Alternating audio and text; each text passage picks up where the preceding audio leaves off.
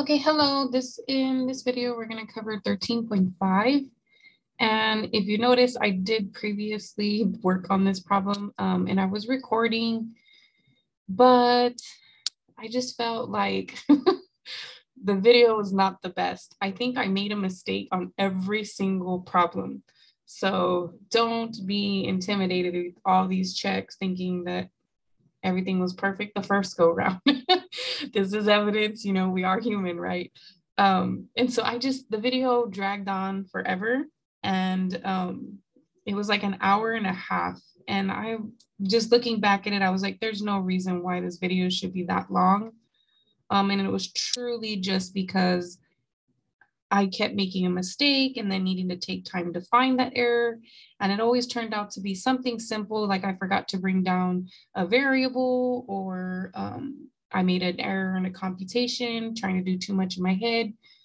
So I just wanted to start all over and do the problems again. Of course, we already kind of know what the answers should be, but I still want to share how we get to those answers, okay?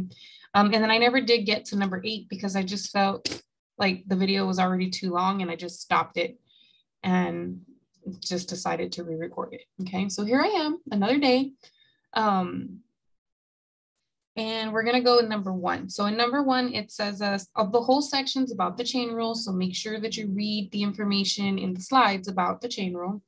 And for us, if they want us to find dw dt, we're gonna apply that chain rule. That it's basically like the differentials, but because we're integrating with respect to a variable that's not in W, we have to apply that chain rule. So we have to do this one for the derivative with respect to X, and then we have to do another set for the derivative with respect to Y. Okay, and let me fix my focus here, because if I don't, it just keeps adjusting every time I move my hand in and out of the camera. Okay, see, now it doesn't do that. So for this particular problem, I'm going to do the derivative with respect to X. So if I look at W and I take this derivative with respect to X, I will get 2X plus 0. Since there's no X's in this second term, that will act like a constant. And so the derivative of a constant with respect to X is just 0. Then I'm going to multiply by the derivative of X with respect to T. So here's the function for X, and the derivative of this with respect to T is just 4. Plus, now we're going to take the derivative of W, but with respect to Y. So X squared is like a constant because there are no Y's in it. And so the derivative of that constant will be 0. And then the derivative of Y squared with respect to Y is 2Y. And then now for the derivative of Y with respect to T, we're taking the derivative of 3T, which is just which is just 3 with respect to T. And so if I clean this up, this becomes 8X and this becomes 6Y. And so I could have typed that in for dw dt, but since they were asking me for the derivative with respect to t, it's very important that our expression is in the correct variable. So all I did from here was plug in the representation for x in terms of t, and then the representation of y in terms of t. And so what that does is that gives me 32t plus 18t, and this is how we obtained the 50t, the response that's inside that box. What in the world was that noise? My desk made this really weird noise. I know I have the noise canceling activated on my video because I'm in my office and the walls are thin. So sometimes you can hear the conversations and the other people around the offices. And so I always have the noise canceling activated. But I swear to you, my desk just made this really, it almost sounded like a growl. It was so weird. Anyway, let's keep going. So now it says to evaluate dw dt at a given t value, and they did give me a t value. So if I do dw dt at this certain point, the certain t value point, I don't really write it like that. I write it like this. I'm just going to be honest with you. I always write it at t equals 2. And I get, sometimes people will use the notation of dw dt and they'll put a bar in t equals 2. It's all the same thing. It just means we're about to evaluate this expression. And so you just plug in 2 into this figure or this expression, and you get that 100 that you see there in the box, okay?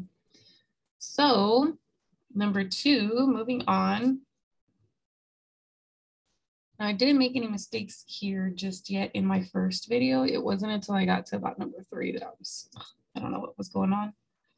But let's see what we get. And we have y equal to e to the negative 5t and no t value.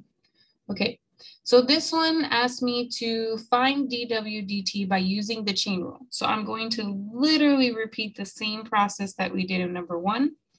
So we have dw dx times dx dt plus dw dy times dy dt.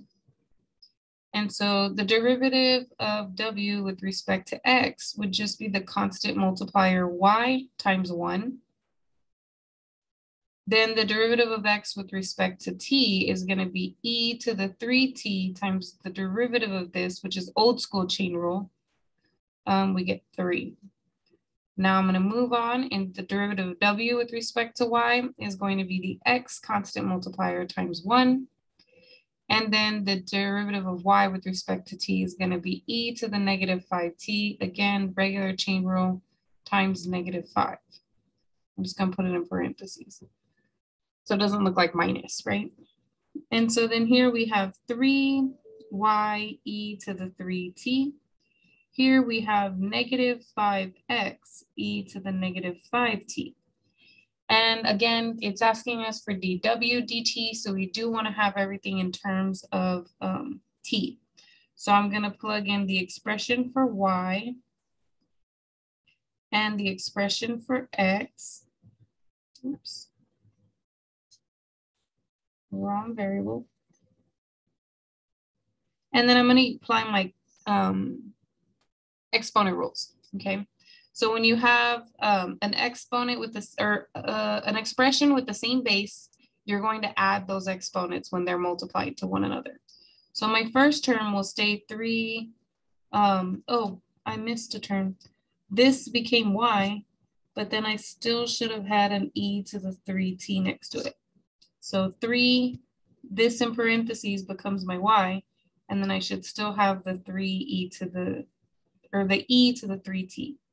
Then here 5, the x becomes e to the 3t, and I still have the e to the negative 5t.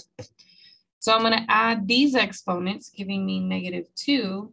And then I'm also going to add these exponents, giving me another negative 2. And so both of these are like terms, which means I can combine them, and I get negative 2e to the negative 2t. And this is the response you see in that first box, okay, the box up here. Now for the bottom part, this is for part B. So in part A, I used the chain rule just like I did in part 1. But in part B, it's saying find dw dt by converting w into a function of t before differentiating. So here we converted it into a function with t after differentiating, okay? Now we're going to do it before and see if it's the same or if it's different, okay? So we have w, and instead of writing xy, I'm going to write in the expression for x and the expression for y. And again, when we multiply two expressions with the same base, we can add their exponents, giving me a negative 2t exponent. Then if I want to take dw dt, I'm going to take the derivative of this with respect to t. It's e to the negative 2t, regular chain rule, times the negative 2. So it's negative 2e to the negative 2t, which happens to be the same thing as what we got before. So it really doesn't make a difference. However, the more complicated the w is and the more complicated it is to take that derivative,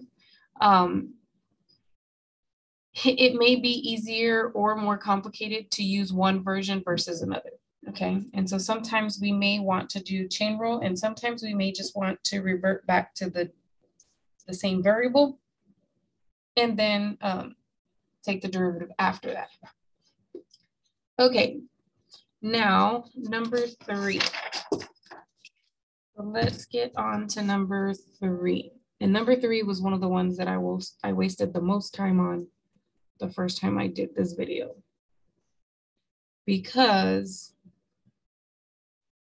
I don't know why, but my brain wanted to optimize, and that's not what the problem was asking me to do. And so I was optimizing what I thought was clever to optimize, but then it turned out that that's not what I was supposed to be doing. So it all went for nothing. So I'm going to do it this time and hopefully not waste a lot of time on this. Okay. So it says the parametric equations for the path of 2 projectiles are given. Okay. At what rate did the distance between the 2 objects, or at what rate is the distance between the 2 objects changing at the given value of t? Okay. And it does say t is equal to pi over 2. Okay. So in this particular problem, we're going to be trying to take the rate of the distance, which means that my function, f of, I guess, x1, y1,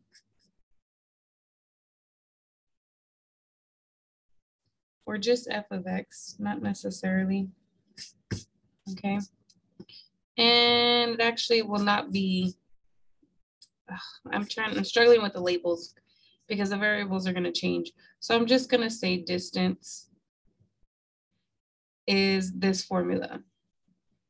x2 minus x1 squared plus y2 minus y1 squared. We remember that from algebra, okay?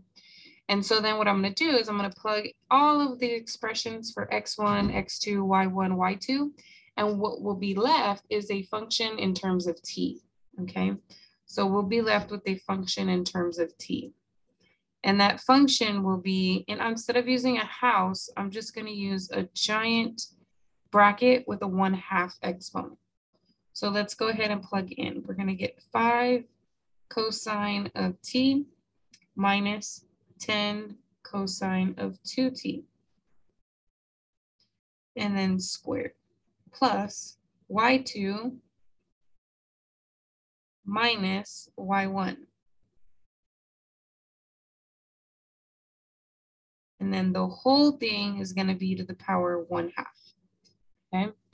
Now, if I want to find the rate at which this is changing, what we're going to have to do is find f prime. Okay, so you have to take the derivative of all of this. So I'm going to be probably applying chain rule quite a bit here, but we are going to start working on f prime. Okay, and the first thing is no matter what the base is, you're going to bring the power down and repeat that base.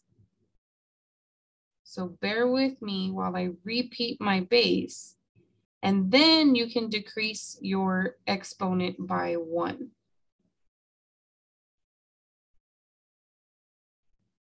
This is just applying the power rule.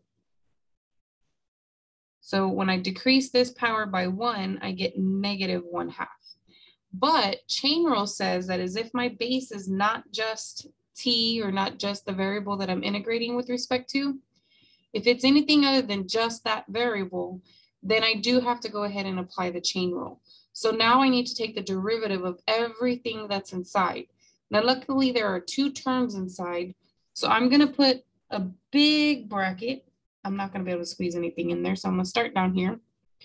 But I'm going to have 2 terms, and then I can close my bracket. Okay. So in this bracket, I'm going to bring down my power, keep the base the same, decrease the power by 1, and then multiply by the derivative inside the base, okay? So the derivative of cosine is negative sine, so this becomes 5 sine of t. And then the derivative of cosine is also negative sign, so this will become positive 10 cosine of 2t. But since my angle is not just t like this one, I do have to apply the chain rule. So when I multiply by 2, I'm just going to go ahead and do it now and change this 10 to a 20. Again, it has to do with that chain rule of the trig function. And so now I have officially taken the derivative of the first term inside these brackets. See, there my desk made that noise again. Now I'm going to put a plus sign, and I'm going to take the derivative of the second term. So the second term is going to be, again, power comes down. You keep the base the same.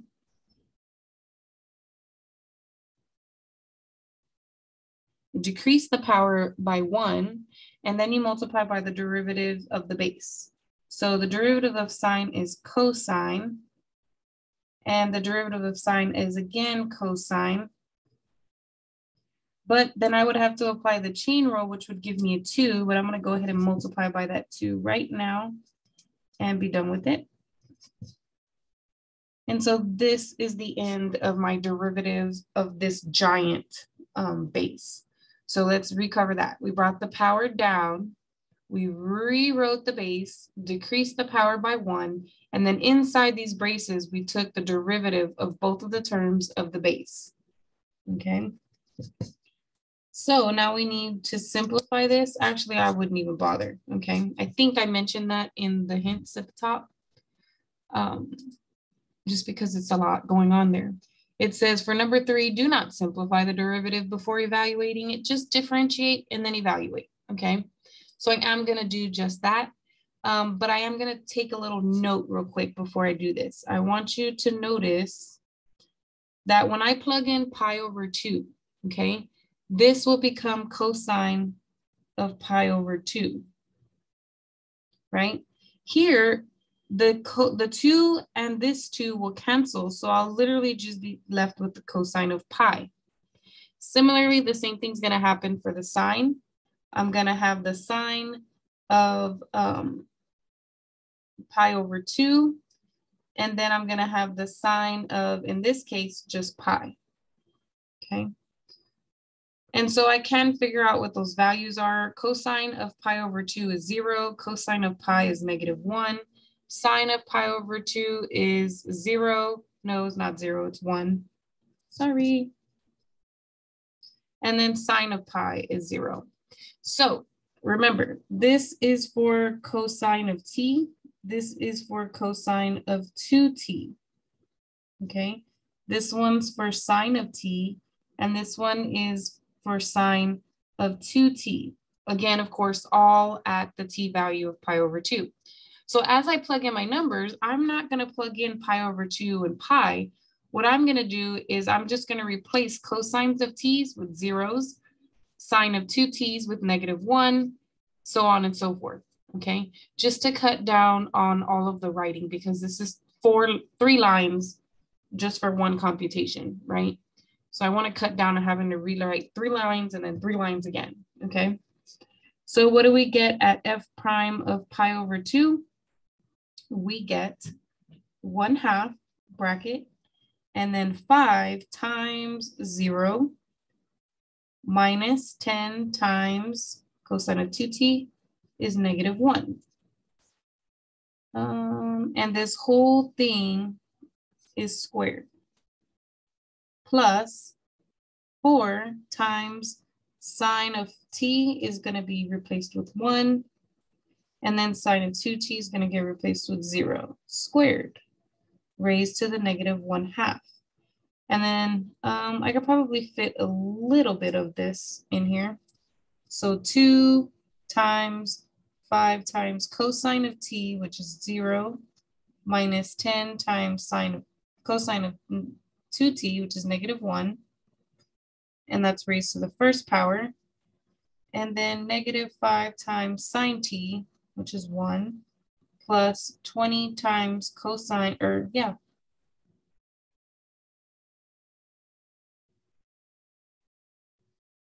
Something happened here. This is not right. I brought my power down, wrote down the base, and then I took the derivative of the base. Now this derivative is correct, and I know I verbally said the derivative of cosine was negative sine, which is why this turned to positive, but I didn't write down sine. That's not good. It needed to be sine. So sine of 2t is actually the value 0. Then I'm going to put my plus sign, open this parentheses. Oh, and I forgot my 2, didn't I? No, I didn't. It's right there. 2, all of this evaluated, all of that evaluated. Now we're doing plus 2, 4 times sine of t, which is 1, minus 6 times sine of 2t, which is 0 to the 1 power. Then 4 times cosine of t, which is 0, minus 12 times cosine of 2t, which is negative 1. And that closes out that bracket. And so let's simplify this a little bit more. This is 0, so we just get positive 10 squared, plus this is 0, so we get positive 4 squared, raised to the negative 1/2. Inside the brace, we get 2 times positive 10 times, that's 0, negative 5, plus 2 times, this is 0, so 4, times, this is 0, so 12. So we get 1/2, 100 plus 16. And over here, let's see, that is going to be, I think, negative 100. And this is going to be 8 times 12, I think is 96. Yes, 96. So then we get 1/2 of 116 to the negative 1/2. And then in here, we just get a multiplier of negative 4. Those actually reduce. So I get negative 2 times 116 to the negative 1/2. What in the world is that? Negative 2 parentheses 116 raised to the negative 1/2. And this does round to 2 decimal places. That 5 will affect that. So it'll be negative 0.19. Oh, you couldn't see. So 1/2, 100 plus 16. This gave me negative 100. This gave me 96. I computed inside these braces and I got negative 4. Excuse me. Now remember, this is a factor multiplied by all of that. So then the negative 4 and the half reduced to 2, and I typed this in the calculator. And that's what it gave me as my answer. And it does match what I have in that box over there. So we're good in that regard. Now let's go ahead and see what we have for number 4. Don't think I'll be able to fit that in there. So I'm gonna go to another page. So for number 4, here we have W equals y cubed minus 6x squared y. X equals e to the s. Y equals e to the t. And then we have s equals negative 1 and t equals 2. Okay. And so then W is actually, since it's got Y's and X's, it has S's and T's. So when we're talking about that, we can put at the point 1, 2, where this is S and this is T. I'm only mentioning that now because I will use this notation later. What is the goal? It's asking us to find dW, ds, and then dW, dt, okay? Now remember, in order for us to do that, we have to find those chain rules, okay? So dW, ds is going to be dW, dx, dx, ds, plus dW, dy, and then dy, ds. Okay, so let's see what we get here. For dW dx, this does not have any x's in it, so the derivative of it with respect to x would be 0. For this term, negative 6y is like the constant multiplier, and then the derivative of x squared is 2x. Then for dx ds, we're going to take the derivative of this, which is just e to the s. The derivative of s is just 1, so I didn't really apply that chain rule there. Or I did, but didn't write it, right? Because it won't change anything. Now dw dy is taking the derivative of both terms, so this becomes 3y squared. My constant multiplier here is 6x squared, but the derivative of y is 1. And then dy ds is, there's no s's in this expression. So this is like a constant with respect to s. So the derivative with respect to s would just be 0, which basically cancels out that whole second term.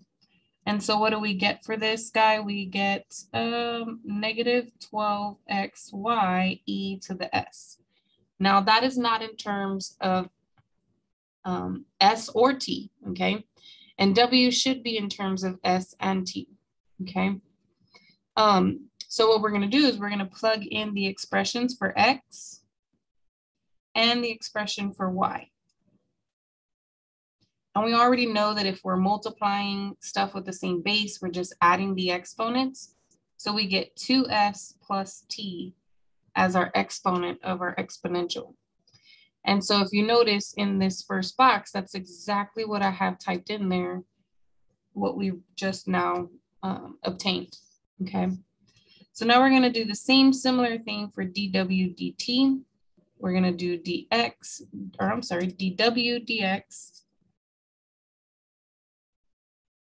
dx dt now, dw dy, and then dy dt.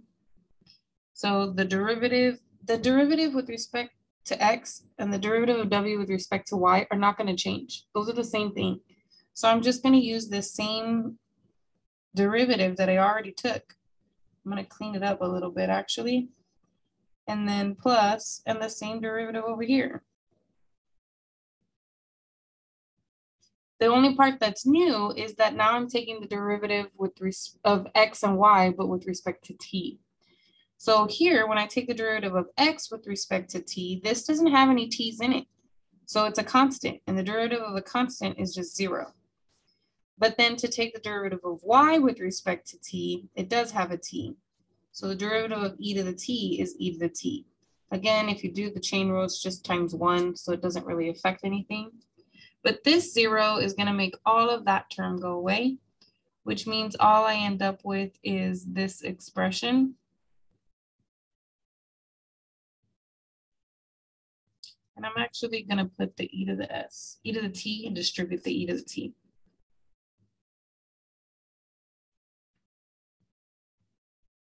So then I don't need this parentheses anymore because I already distributed the e to the t. Right, just the right-hand distribution. Okay, so now I'm going to plug in the expressions for x and y. So we get 3 times e to the t squared, e to the t, minus 6 e to the s squared, e to the t. Now remember, when you have an exponent raised to an exponent, okay, what do we get? We multiply those exponents. So this becomes 3e to the 2t, e to the t. This one becomes 6e to the 2s, and then e to the t. And then like before, when you're multiplying things with the same base, you can add those exponents. So this becomes 3e to the 3t minus 6e to the 2s plus t. Okay, and that's exactly what we have in our box for the second response for dw dt. Now, if I want to find dw dt at the point -1, 2, we're just going to take this, or I'm sorry, I need to do ds first, not dt first. We're going to take the expression that we got for dw ds and plug in -1 for s and 2 for t. So we're going to plug in -1 for s and 2 for t. This gives me e to the -2 plus 2, which gives me 12e to the 0, which is just -12 times 1, which is negative 12, okay? And so you see that that's where that top response comes from. Now dw dt at those same values is going to be this expression. So 3e to the 3 times 2 minus 6e to the 2 times negative 1 plus 2. So we get 3e to the 6 minus 6e to the 0, which is just 3e to the 6 minus 6. And that's the expression that you see there typed in the bottom box. Okay. Now let's go ahead and move on to number 5. I do believe I can fit that here. So we have 3x squared plus 11y squared plus 2z squared equals 49.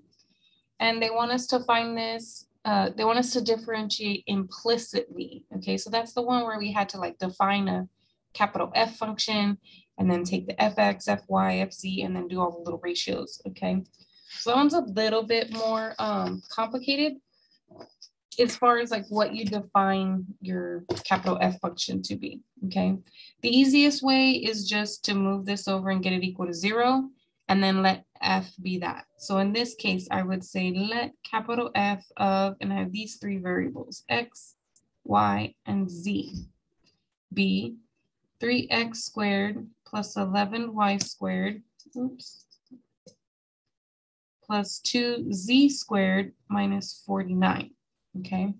And then I'm gonna start finding all of my partial derivatives. So I'm gonna find fx. The derivative of this with respect to x is going to be 6x. This would be 0, 0, and 0. There's no x's in these terms, so they all act like constants. And then the derivative of those constants is 0. Now we're going to find fy. This has no y's. The derivative would be 0, and this would be 22y, 0, and 0. Now the partial derivative with respect to z, 0, 0, 4z minus 0, okay? And then now if I want to find, what do they want? They want d, z, dx. That means I'm gonna do negative fx over fz. And in this case, that would be negative 6x over 22y, which can reduce to negative 3x over 11y. And if you see there, oh, I wrote the wrong one. I wrote fy, didn't I? I said fz, and then I went and wrote fy. Pay attention, right? This should be 4z. And so then this will reduce, but then it would be 2z. And that is what you should see in the box, yes. And now if they want the other partial derivative, dz dy, that means I'm going to do negative fy over fz. And fy is 22y, fz is 4z, and if I reduce that, I get a negative 11y over 2z. And so then we get that expression, and it matches what's in the other box. Okay, making some headway. Let's get to number 6. We're almost done. There's only 8 problems in this particular section. So we're a little over halfway. We have x squared plus y squared plus z squared minus 3yw plus 2w squared equals 5. So similarly, just like number 5, if I want to define a capital F, I need to minus the 5 over, get it equal to 0, and that will become my capital F function. But this time I have the variables x, y, z, and w. So x squared plus y squared plus z squared minus 3yw minus 2w squared minus 5, okay? And this will be my function. Okay, now let's see. Oh, we need to do our partials. So fx, there is only one term with x in it, and the derivative of it is 2x. Fy. There are two terms with y in them. The derivative is 2y minus 3w. There's only one term with z. Its derivative is 2z. And then for w, there are two terms with w. So the derivative is negative 3y and negative 4w. Okay, now we're going to find these partial derivatives by using the partial derivatives that we have. So this becomes negative fx over fw, which is negative 2x over negative 3y minus 4w. Now you can leave it like that, but we also know that with fractions, it doesn't matter whether the negative is at the top or in the front or at the bottom. These are all equivalent, okay, in sign. So what I'm going to do is I'm going to take this negative and I'm going to take it downstairs, okay? When I do that, it's going to make everything in the denominator change sign. So normally I don't write this step, I just do it. I say I'm going to apply that negative downstairs and I just make sure that I apply it to everybody, turning these guys positive. So if you look in the box, notice that it doesn't have the negative 2x up top, it has positive, but then it also has positives down at the bottom, okay? And I seems to be, oh, because I made an error when I wrote down my function. Notice there was a plus sign here, and when I wrote down my capital F, I changed the sign. So that means that this term should be positive, which means it'll be positive here when I plug it in and here, but then when I change the signs, it should turn to negative. There we go. And now we have it. Now, similarly for dw dy, we're going to do negative fy over fw. So fy is 2y minus 3w, and there's a negative in the front, over negative 3y plus 4w. So again, you can take this negative downstairs, but it needs to change both signs. So 2y minus 3w will stay, but the bottom will become 3y minus 4w. And that does match what's in the box.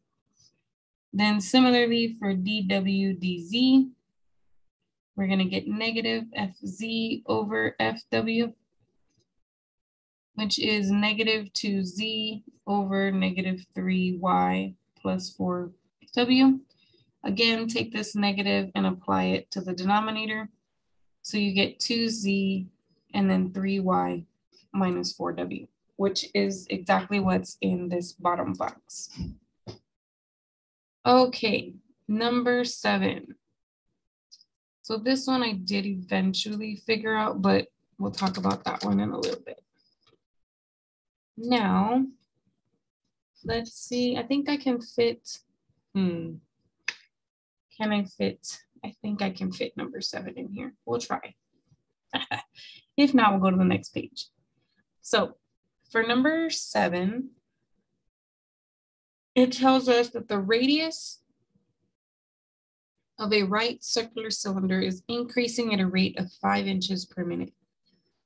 So that means that the derivative of the radius with respect to time increasing means a positive 5. Now it also says the height is decreasing at a rate of 3 inches per minute. So the rate means the derivative, and decreasing means it's negative 3 inches per minute. And it says, what are the rates of change of the volume and the surface area when the radius is 18 inches and the height, I believe, is 36. Okay, so we do need to know we're talking about a right cylinder, okay? So we're talking about a circle, and then there's a right angle that creates the height.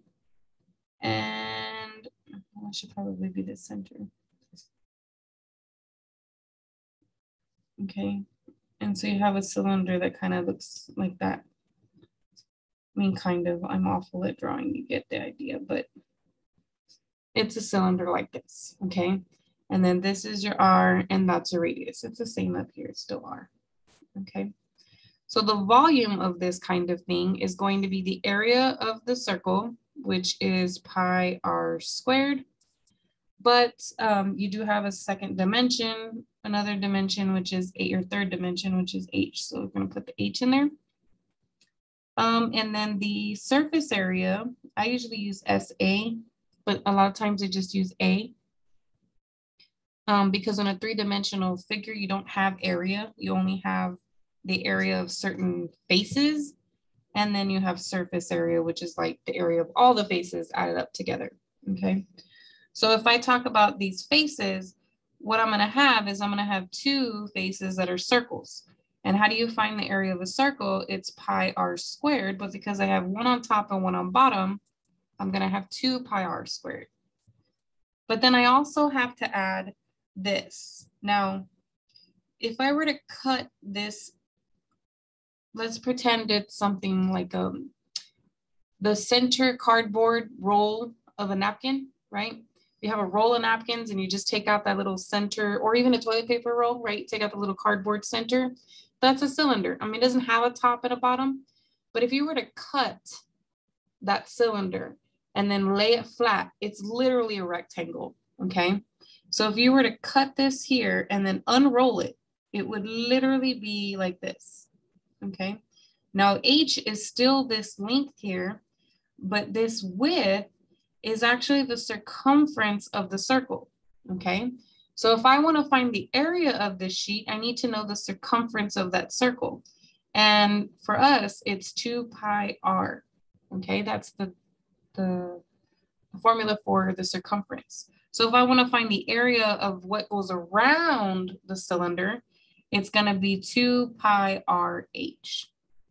Okay, now that we have our formulas, we can go figure out dV dt and dA dt. Okay, oh, it looks like they use S here.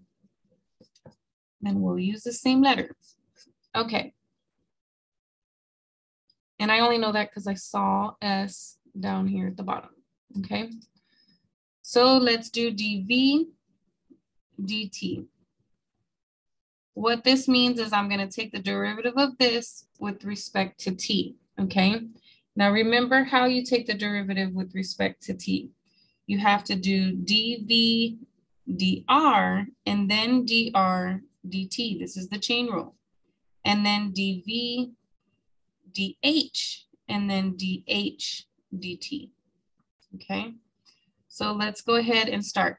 So the derivative of V with respect to R, this is going to act like a constant multiplier.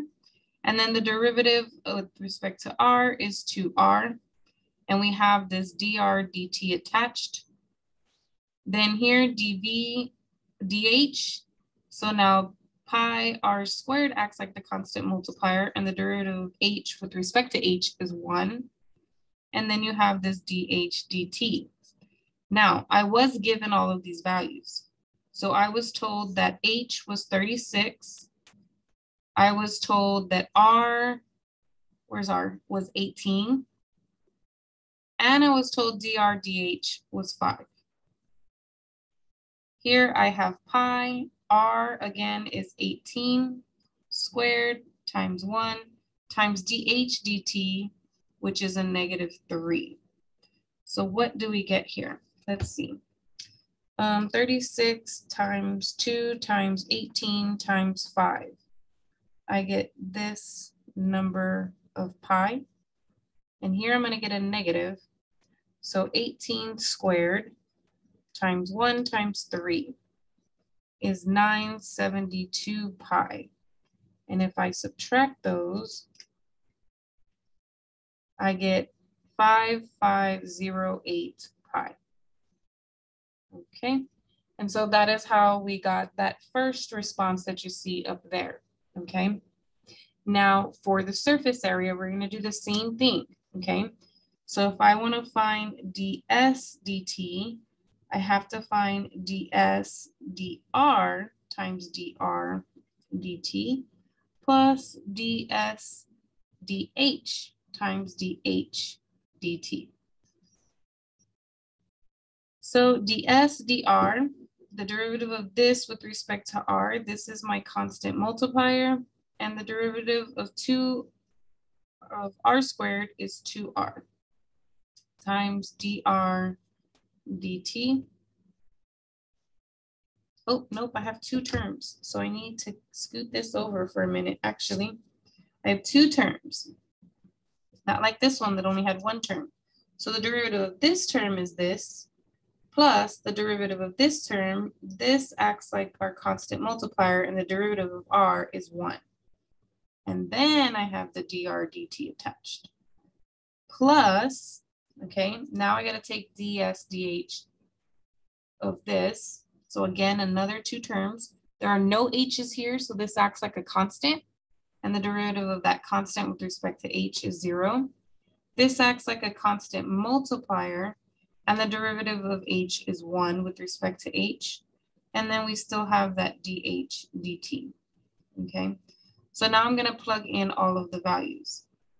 I have 2 pi times 2 times r, which is 18, plus 2 pi times h, which is 36, times 1. And then dr dt is actually 5. Plus, then I have really just 2 pi times r, which is 18, times 1. And then dh dt was -3. Okay, so let me move this up just a little bit so we can finish this computations. So let's figure out this term. 2 times 2 times 18. I get 72 pi plus 72 pi times 5 plus 2 times 18 is 36 pi times -3. So what is that? 144 times 5. This is 720 pi. And this is 36 times 3, 108 pi. And 720 minus 108 is where we get that 612 pi. Okay, and so that is how we obtained those 2 particular responses. Now the next one is a little bit more complicated, which is why I was struggling on this one a little bit with being able to write everything out. So I think in order for me to do this problem, I actually want to turn my paper sideways, okay? And because I already know myself, these lines are really going to irritate me when I start trying to write this way. So I'm actually just going to use a blank sheet of paper to work this one out, okay? Again, I'm sorry that this problem is the way it is, but it is, okay? And it's not like these things don't actually happen. There are pieces of mechanical equipment that have this shape. So this is a shape that will pop up, unfortunately, in real life, right? So we gotta get used to it, unfortunately. But I do wanna mention something at the very beginning. So I'll do what I did in number 7. First, start by writing in all of our data that's given, okay? So it says the 2 radii of the frustum of a right circular cone are increasing at a rate of 4 meters or 4 centimeters per minute. So it says both of them, radii, 2 radii, okay, are increasing at that rate, which means that I'm talking about d capital R dt and d little r dt. And both of them are increasing, so positive, at a rate of 4 centimeters per minute. It also tells me that the height is increasing at, so positive, at 21 centimeters per minute. It also tells me to find the rates at which the volume and the surface area are changing when the 2 radii are 15 and 25 centimeters. Now pay attention to the image, because if you notice, little r is a smaller radius than capital R. So when I label them, I'm going to say little r is the smaller radii, and then capital R is going to be that larger value of radii. And then of course the height is 10 centimeters. So height is 10 centimeters. Now at the front, at the very beginning of this section, I mentioned to you the formulas. So for the volume, we're going to use pi over 3, and then we're going to have r squared plus r, capital R, plus capital R squared times h. And for surface area, we're going to have pi times capital R plus little r times the square root of capital R minus r squared plus h squared. Okay. Now for me personally, I am going to rewrite this as an exponent, because when I have to take the derivative of this later, it does need to be written as an exponent. So become a 1/2 exponent. So I'm gonna slide over real quick so you can see what I wrote. But for the most part, we're not gonna be working with this just yet, okay? So where are we again? Down there. Okay. So I'm going to go ahead and take the derivative of this. Remember, in order to do dv dt, we have to do dv. Oh gosh, this is 3 variables. So we have to do dv d little r times d little r dt plus dv d capital R times d capital R dt plus dv dh times dh dt. So let's see what we get. For the derivative with respect to little r, this and this act like a constant multiplier. Okay. Then I'm going to use brackets here.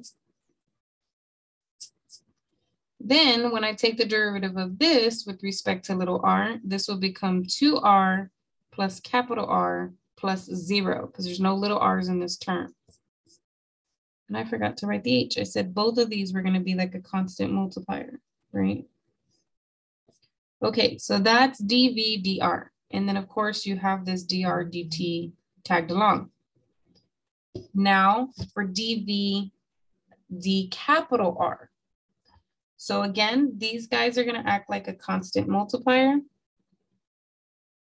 And then the derivative of r squared with respect to capital R is 0. The derivative of this would be little r, and the derivative of this would be 2 capital R. And then of course you have the d capital R dt attached, plus, now I'm going to do the derivative of v with respect to h. So all of this acts like a constant multiplier, because there's no h's in it. And then the derivative of h with respect to h is just 1. But of course you have that dh dt attached, okay? Now there's no reason you need to simplify this, just plug in the numbers, okay? So we get pi over 3 times h, which is 10, times 2 times r, which is 15, plus capital R, which is 25. And then that gets multiplied by dr dt, which is 4. Pi over 3 times 10, and then little r is 15, plus 2 times capital R, and then that gets multiplied by capital R dt, which is also a 4. So then I get r squared, which is 15 squared plus 15 times 25 plus 25 squared, and then times dh dt, which is 21. Okay, oops, you can't see that, but there's my 21. So let's clean this all up. That is 30 plus 25. And so this is 55 times 10. And then times 4.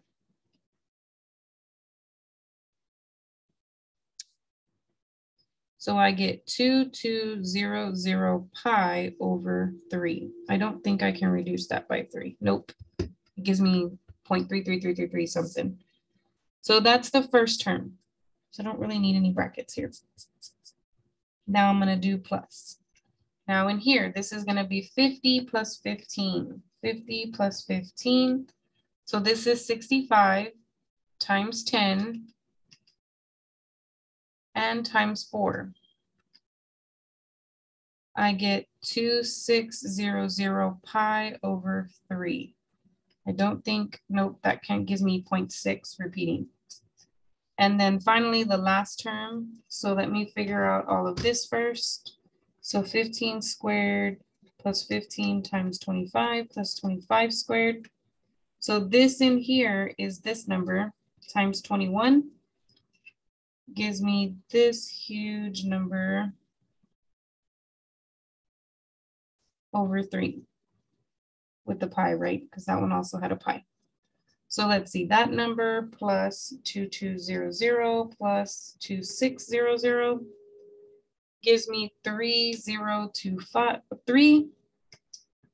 Right, what I'm doing. It's too much to say. So I took this number here, right? And then I added the 2200 and the 2600 so I could figure out how many pi over 3s I have. But I got this, and I can divide that by 3. And if you're curious as to how I know I can divide that by 3, it has to do with our division rules.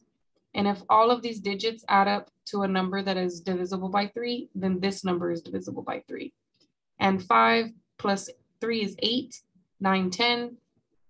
That gives me 15. And I know 15 is divisible by 3, so I knew that this number was divisible by 3. So all I get is this guy times the pi, because I already got rid of the denominator 3. And that is what we got in our first response over here, okay?